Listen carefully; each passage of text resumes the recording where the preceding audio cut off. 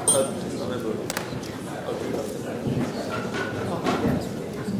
so the unknown name of the next speaker is John Bourke. He will speak about skew approach, enrichment for gray categories. Thanks very much for the opportunity to speak. So this is joint work with Gabriel Lavia. We've been working on it for years, and so I'm going to tell you about it today. So what's it about? So it's about enriched category theory. So the classical framework for enriched category theory, where everything works very well, is symmetric monoidal closed categories. So you might want to say even complete and co-complete. So that's what Kelly's book uses.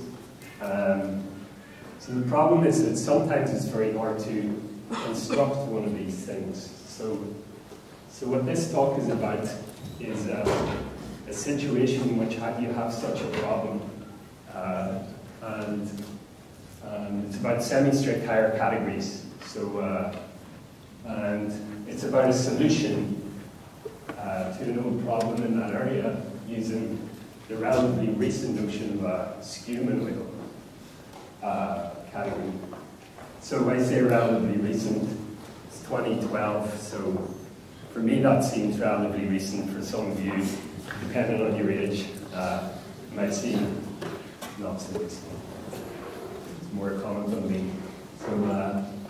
So where does this story start? So I have to tell you the whole story, I guess. So it begins with the category of sets, which is the mother of all categories in some sense. So it's Cartesian closed, and so if you have a Cartesian closed category, the thing you can do is you can look at categories enriched in it.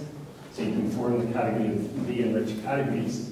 And so this is again a Cartesian closed category. So this means that you can iterate this process, and you can start with sets, and then you can go to cat, so that's categories enriched in sets, and then to 2cat, and then to n-cat for all finite n, so strict n categories. So this is great. It's all pretty easy. So before I say what the problem is, I mean, this really is very nice. So these n categories form delightful categories. They're Cartesian closed, but they're also essentially algebraic, so they're locally finally presentable and all this sort of stuff that you might want. The problem is that for some purposes they're not sufficiently general, so for weak n categories. So the problem arises at dimension 3. So not every weak 3 category is equivalent to a strict one. So what this tells us is that to capture weak or structures using an iterative enrichment approach, we have to leave the world of Cartesian closed categories. Well, I still want to stick with developing structures in a purely categorical context. So some other sort of more general categorical structure. But so the first thing we can do is we can go from Cartesian closed categories to symmetric monoidal closed categories. So that's Kelly's context, and that's great. So the problem here really arose at 2cat.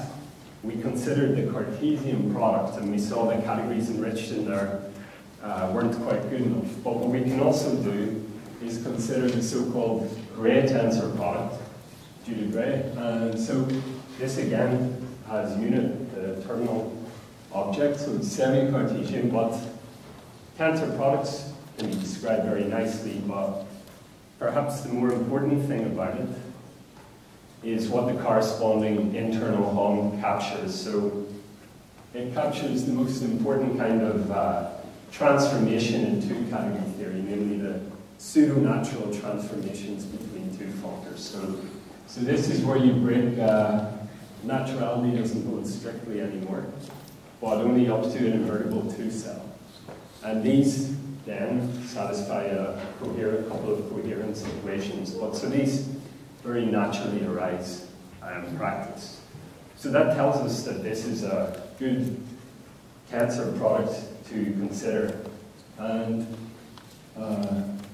so what are its nice properties? So first of all, we just mentioned it captures pseudo-natural transformations.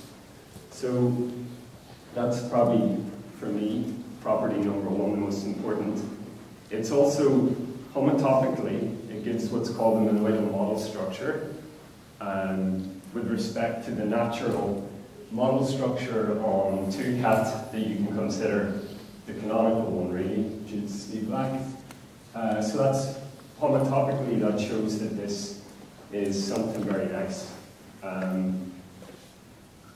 So the third thing is that the enriched categories in the Gray-tensor product are called Gray categories, and these really do capture all weak 3 categories up to equivalence. On the other hand, they're also very strict, so people sometimes call them semi-strict 3 categories. They're in between strict ones and weak ones, sort of towards the stricter side, and so you can work with them quite well. But so what do they actually involve? So I won't say exactly, but they're almost as strict as 3 categories, but our old friend, the middle 4 interchange fails. So what you know from McLean's book is that if you have a diagram of natural transformations like this, by naturality, there's only one way to compose them. You can go this way, or this way, or this way, or this way. And in a 2 category, because cats in 2 category, they will agree by naturality, but in a Gray category, they don't agree, but you have an invertible 3-cell between them. And that satisfies the coherence conditions analogous to pseudo-naturality equations, if you know those. But we don't really need to know that. So that's Gray categories, and that's the 2-dimensional story. So what have we done now? We've escaped the world of Cartesian closed categories. We sort of fixed the problem at the 3-dimensional level by using symmetric monoidal closed categories. And so what we'd like to do is to continue now. The big question is, can we find a symmetric monoidal closed structure on the category of Gray categories and strict maps, which has some of these good properties that we've seen in the 2-dimensional setting. Okay? And so the answer is no.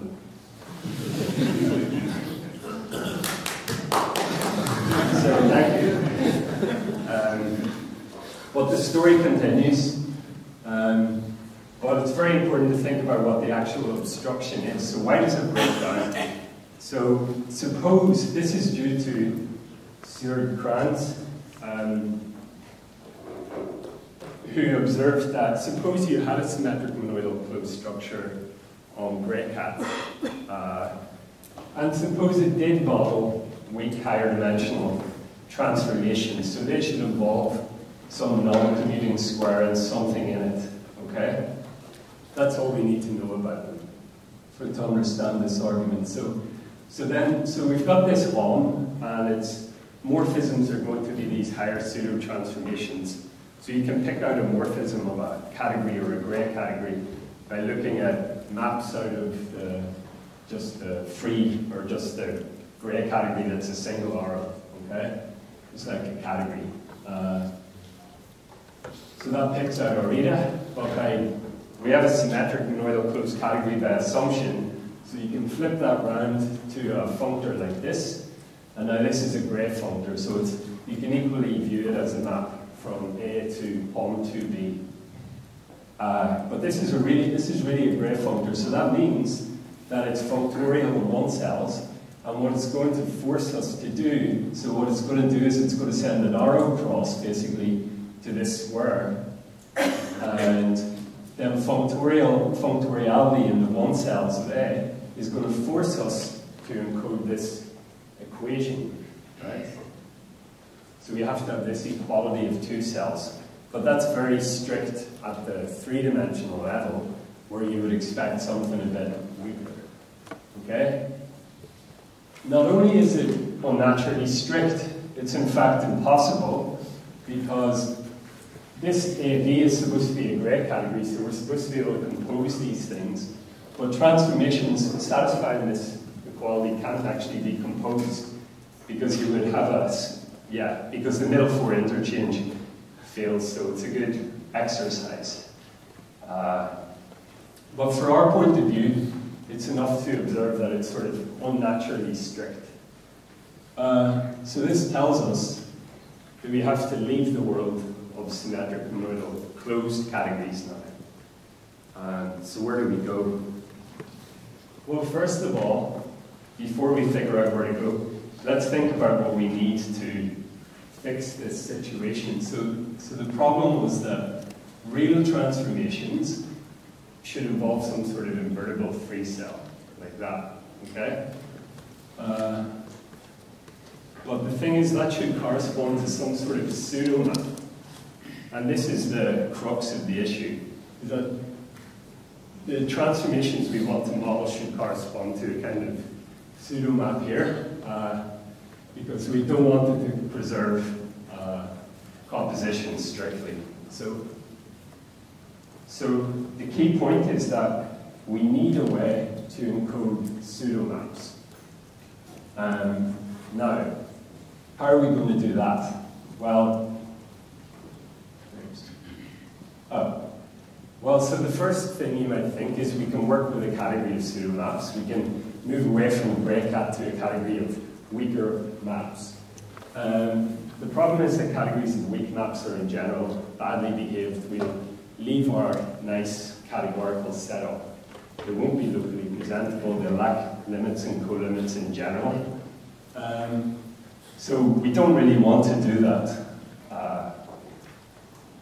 So what we would rather do is stick with our category of Gray categories and strict maps, but secretly somehow encode these weak maps in a clever way.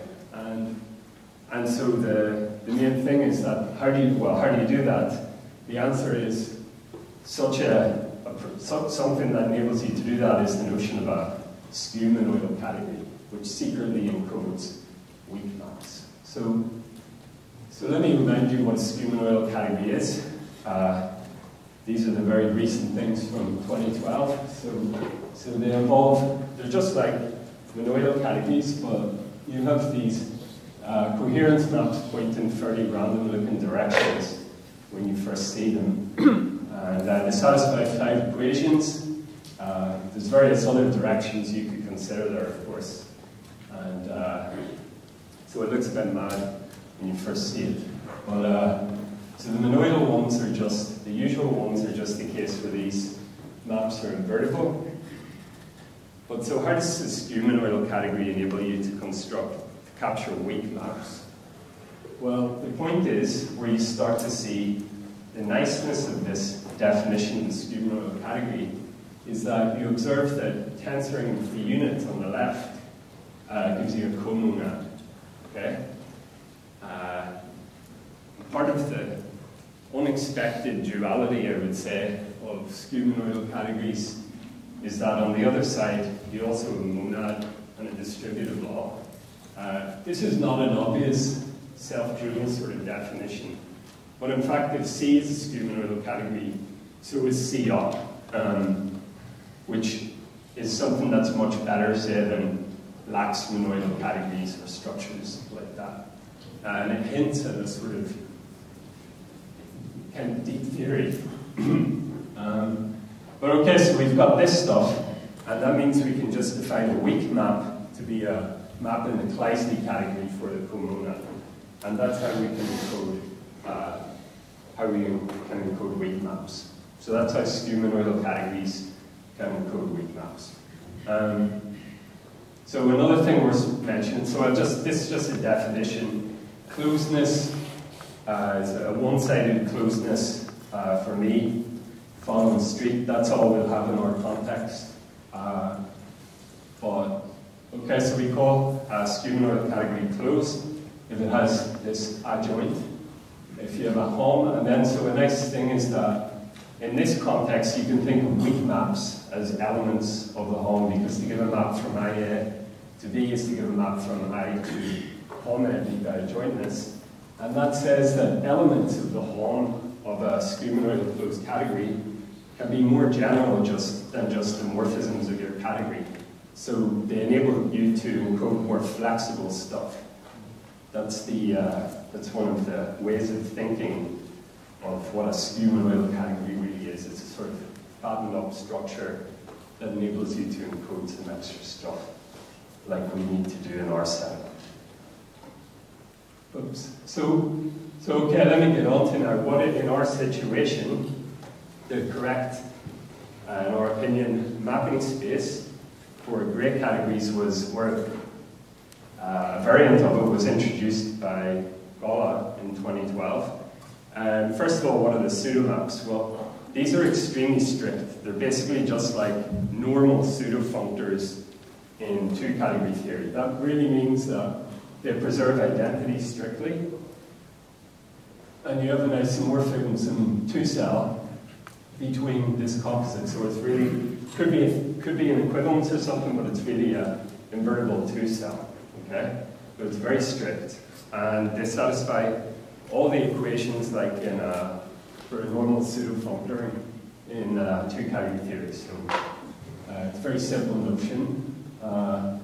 And then secondly, he introduced these lax, well, people have looked at higher transformations before, but so he considered these lax transformations which involve this. So you've just got a non-invertible two-cell and square, but invertible three cells here, like I was telling you about. And his ones are really normal as well. So if you have an identity F, then this eta F is an identity. But so we're interested in, you know, semi-strict higher categories and homotopically well-behaved structures. And in that context, normality is rather natural. Normality is not going to break any monoidal model structure type of situation or anything like that. So he introduced a mapping space Gray category like this. What I want to tell you about for the remainder of the talk, is a variation of it.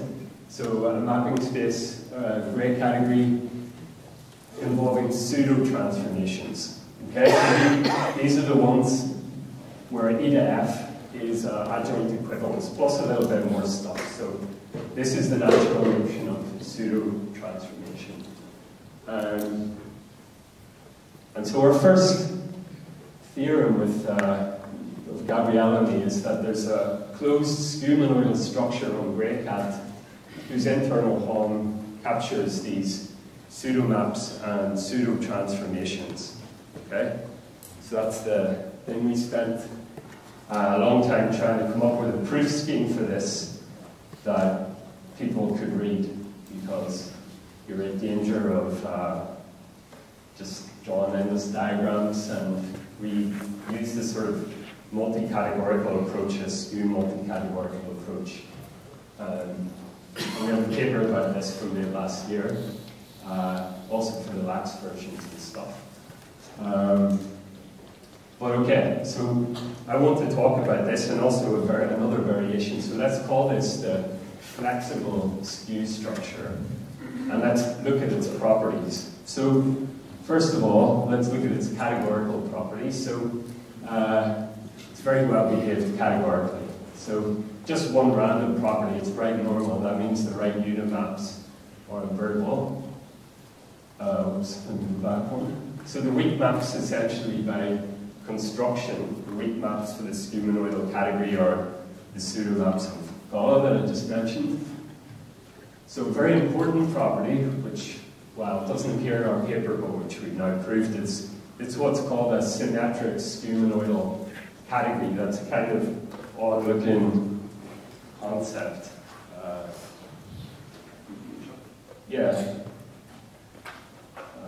Wow. I wasn't planning, I don't really need to write this.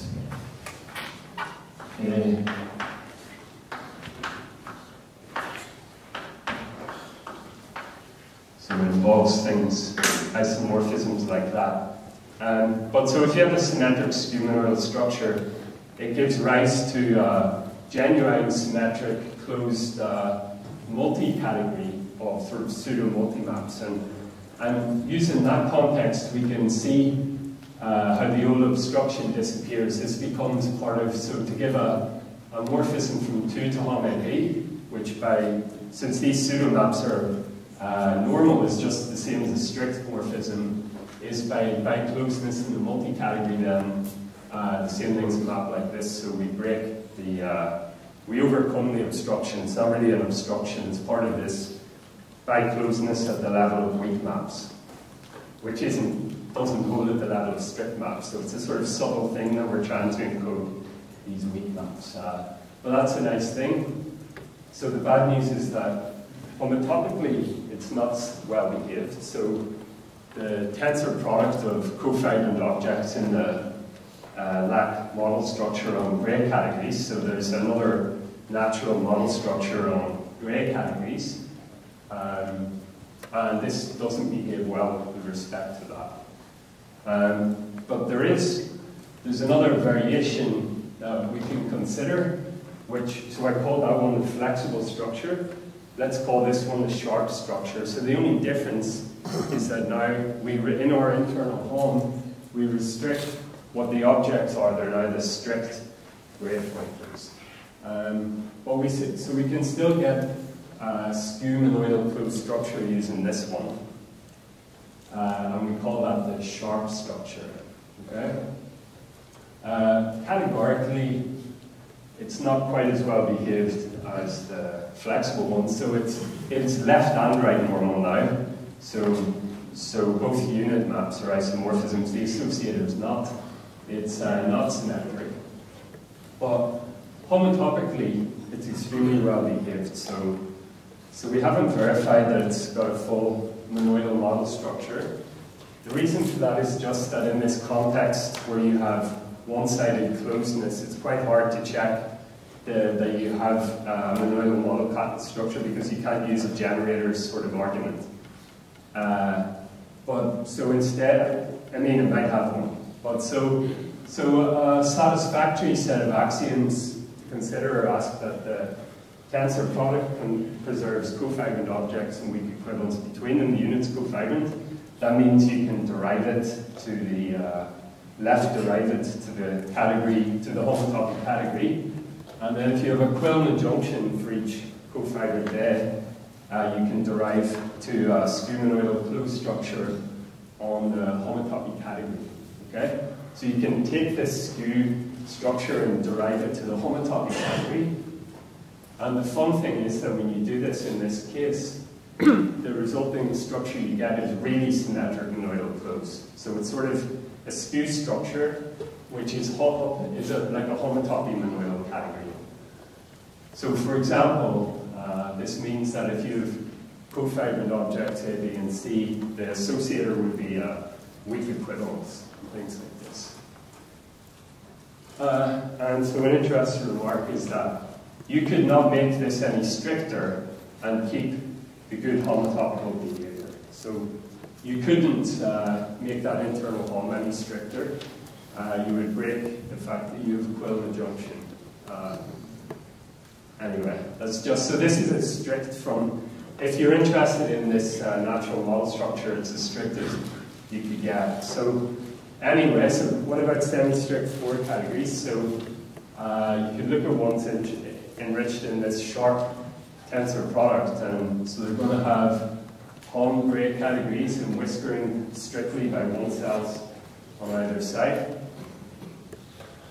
The main new thing appears, or well, it's not so new, it's also in a Gray category more or less.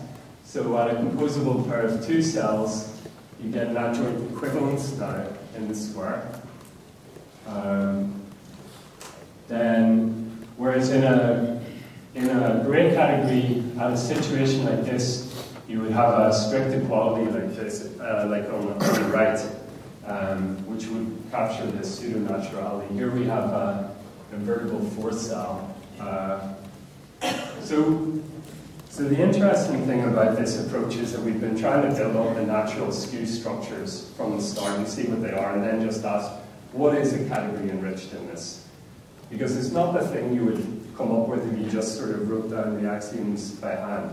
So in particular, you see that on the other side, the dual condition, you actually have a strict equality, which is quite weird. But that you can think of that as sort of saying substitution of variables. Pre-composition is stricter than post-composition also. Often it's a kind of a weird phenomenon, but this seems to model it. And then finally there's two more constructors which would take a 3-cell and a 2-cell, or a 2-cell and a 3-cell. And yeah, and so that's the data, and there's some equations. We haven't explored them too much, but so this seems like a reasonable thing to do. I realize I'm running out of time. So an example would be gray cat with this sharp internal home. I would mention also that, Adrian Miranda in his thesis studied a subclass of these sorts of structures. So that's interesting. And then, what else did I want to say? So finally, remarks. You might be a bit confused about all the, there's the flexible thing, it has some good properties. There's the sharp thing, it has some other good properties. Okay, I wanted to say, some things will force you to go into the flexible world. So if you have, if you have a category enriched in sharp, a semi-strict one, then because of the lack of duality of the conditions, its opposite would only be flexibly enriched. So you sort of need to consider both of them a bit. But I tend to think of them as really part of one structure. So there's a skew monoidal categories can be viewed as things called skew multi-categories, and then every skew multi-category has a sharp part, which is a universal, or it has sharp multi-maps, which are the universal way of looking at that, just as a multi-category actually. So this is all sort of part of the one structure, and when we work with these things, we tend to look at them from the multi-categorical perspective. Yeah, so that's about where we got to so far, so thanks for listening.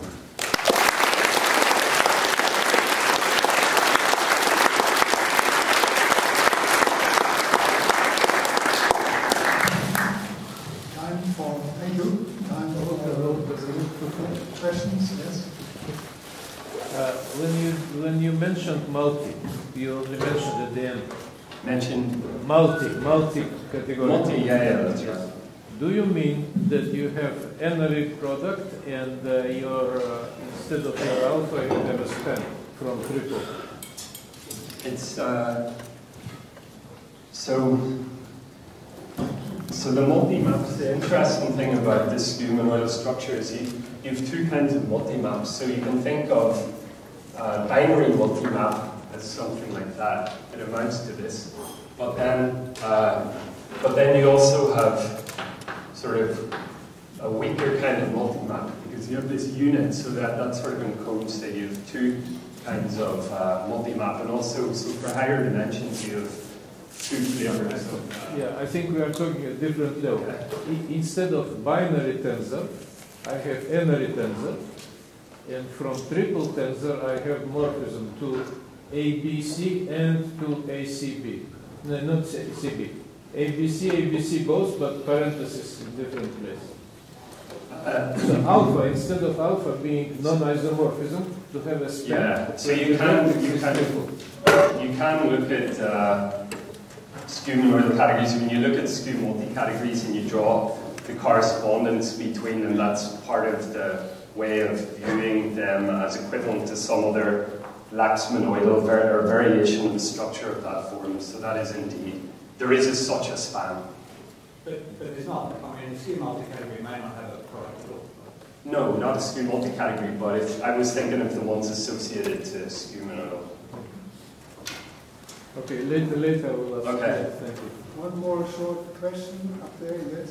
So you said you have the unique monads and the monoid structure.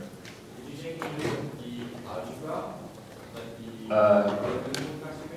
So I mean, sorry, did we look at the algebras for the monad? Yeah.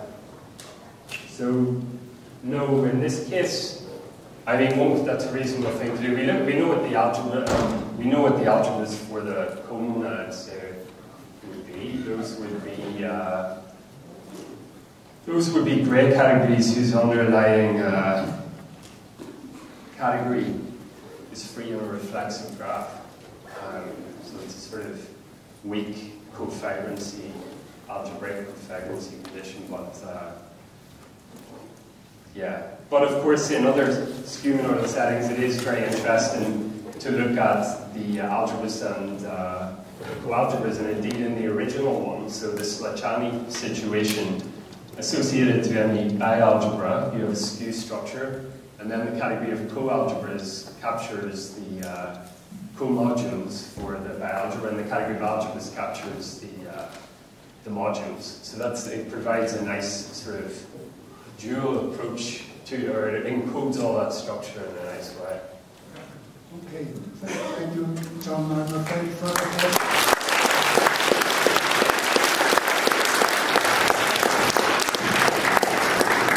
Before you storm off, the organizers tell me to remind